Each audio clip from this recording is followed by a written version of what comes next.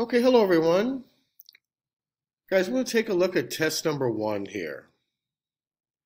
All right. As the first question is matching. All right. I'm going to suggest this. Why don't you start with the one that's in factored form? Guys, remember, factored form looks like this. It's like two linear binomials multiplied together. So look at all of these right here. Which one looks like that? Which one looks like this right here? Okay, eliminate that one. Then I'm going to suggest you go to the one that's linear. Remember, these are two linear multiplied together. All right, so that's a quadratic. This ends up being x squared, even though it doesn't show x squared. When you multiply them together, you get x squared. It's a quadratic. This is factored form. But linear just has an x. Remember, it looks like that. It just has an x. So find the one up here that just has an x. All right? Then I'm going to suggest you take the cubic. One of these is not a quadratic at all. It's a cubic. It has an x to the third. So look up here and find the one that's x to the third. And drag that one up there. All right, now you only have two left.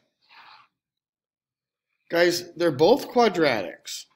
Remember, standard form has three terms. It has three terms.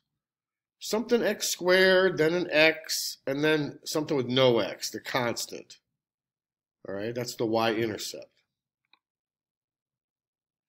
All right, the one that is in vertex form is the kind of the weird one. It has like an x minus something or x plus something inside parentheses with a square. And then there's a plus k on the outside. Again, that's the vertex. All right, there's probably a number in front here multiplied. That's vertex form. All right, you should be able to find those, okay?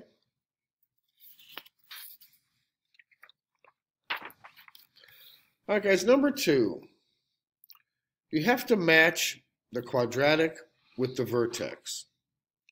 Now, all of these up A, B, C, D, the top 4, are in vertex form. All right? So remember, sometimes the h is 0. So this just says x squared.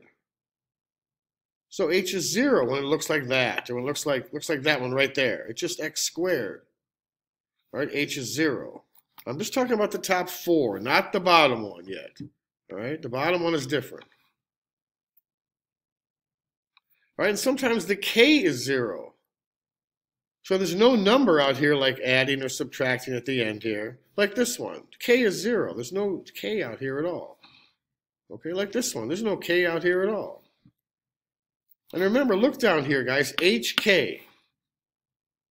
All right, the h is the number in here by the x. If there's no number, it's 0. If there's a number, then that's the number. All right, the k is the number that's hanging out at the end here. All right? If there's no number hanging out at the end, then k is 0. Now this one at the end is different. Once you do the top 4, whatever one's left over, it's this one. Okay, I'm going to turn off the camera and we're going to look at this one right here. Okay, hello everyone. Guys, we're back online here. And I just want to show you this is the same problem we're talking about, number 2. Guys, this last one right here, if you want, and you can do this for all of them. You can just copy this and go to Desmos and paste it in there if you want.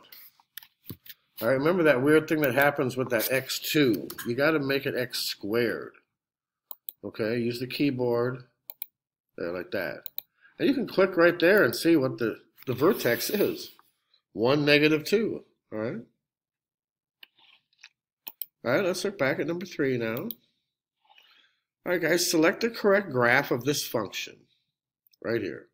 Yeah, why don't you just copy, paste it, and look at it. Copy, put it in Desmos. All right. And you got to be careful of that x2. Make sure it's x squared. There, beautiful. It's upside down. The vertex is a 2, 2, it looks like. Yep. So go back to the test and find the one that looks like that. Okay, I see it. All right, next, number 4. Same thing. Select the correct graph of this function. Once you copy it, go to Desmos,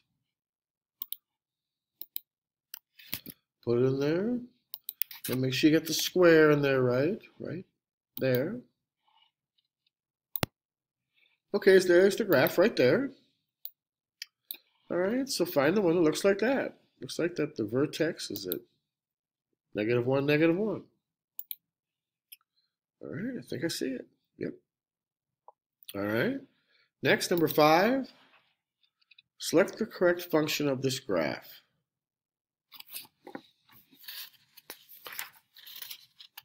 Let's look at number 5.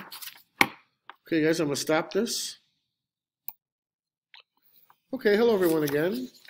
Guys, this is question 5 we're looking at. It says select the correct function. Guys, remember the y-intercept, C. That's where it goes through the y-axis. So look at where it crosses the y-axis, -1, right there. So which one of these is C, -1? All right, do it like that.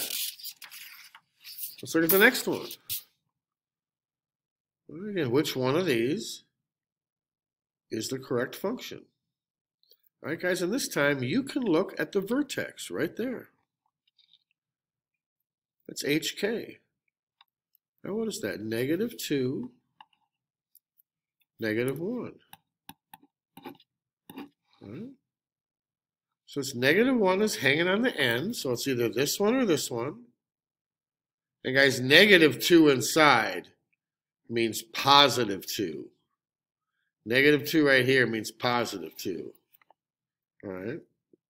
Again, you can actually put that in Desmos to make sure, but you have to put all of them in, to look at it.